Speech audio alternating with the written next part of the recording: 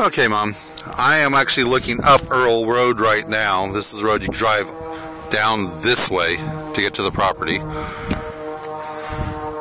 That is the Angela Road, or Angelica, or whatever it is, and that is the entrance to the property where my car is, with Elise standing over there.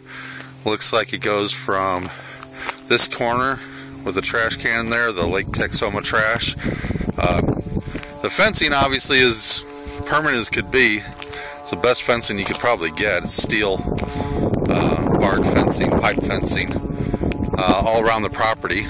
Probably never have to worry about getting replaced or anything. It looks like the property goes up there to those telephone poles up there. There's a house from the road.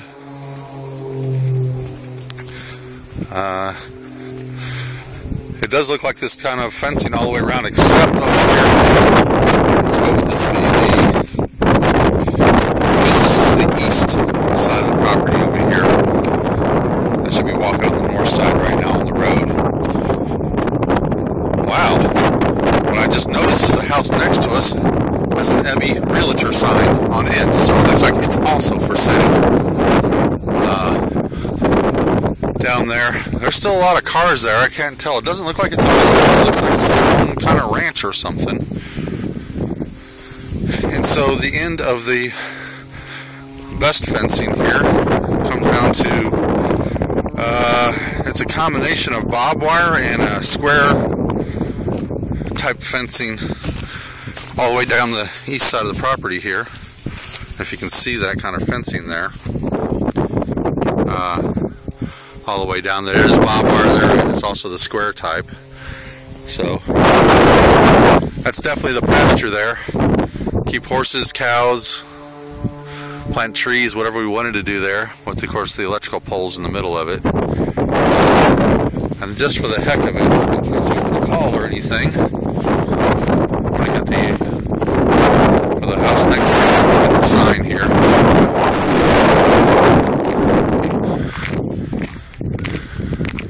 Let's see, it says get pricing and photos, text EBBY to 47464, which we can't do with Metro PCS.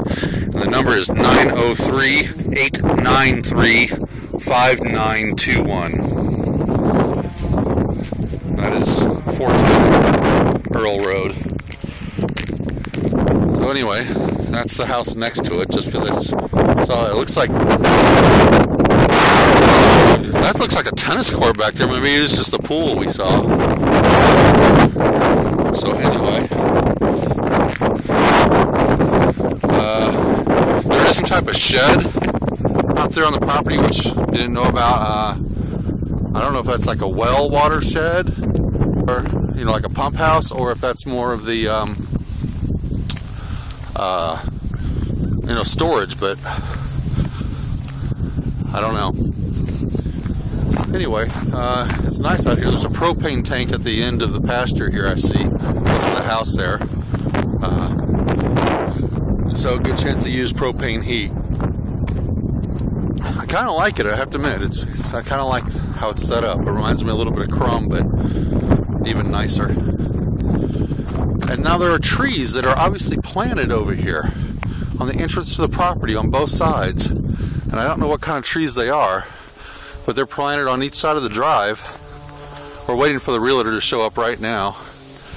Got the electrical box there.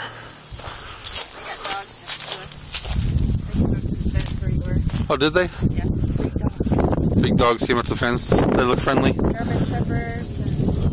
Okay, so I don't know what these trees are planted on both sides of the road. They actually might need some trimming because they're going to end up starting blocking the road up there. Look like they're planted a little too close. It's not a big deal. I don't mind cutting down the pine trees at any time.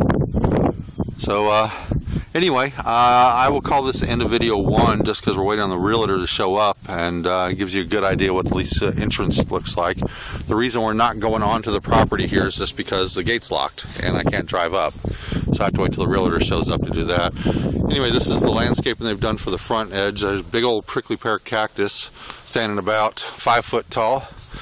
The whole thing is. Well, yeah, it's very wide. It's up there. That's not prickly pear. Oh, what is that? No, that's a different cactus. And then this is another cactus here. I don't know what kind it is, but and it's going. That's probably about 11 foot tall.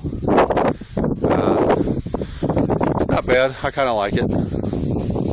It's just in this section. I guess it's done for looks and all, and it looks nice. It's very mature.